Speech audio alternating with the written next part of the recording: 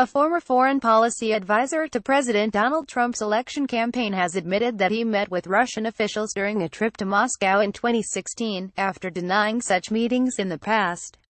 The advisor, Carter Page, sent an email to at least one Trump campaign aide shortly after the trip, describing his conversations with government officials, legislators and business executives during his time in Moscow, according to a closed-door testimony he gave on Thursday to a congressional panel. The email was read aloud during the testimony at the House of Representatives Intelligence Committee, according to one person familiar with the contents of the message.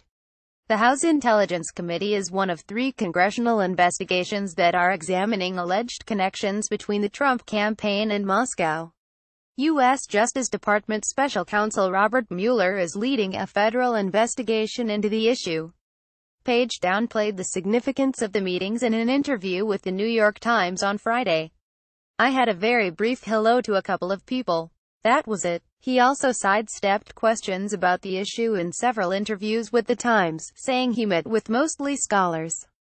Page had previously denied he had any meeting with Russian government officials during the 2016 U.S. presidential campaign. Page left the Trump campaign shortly after the trip to Russia.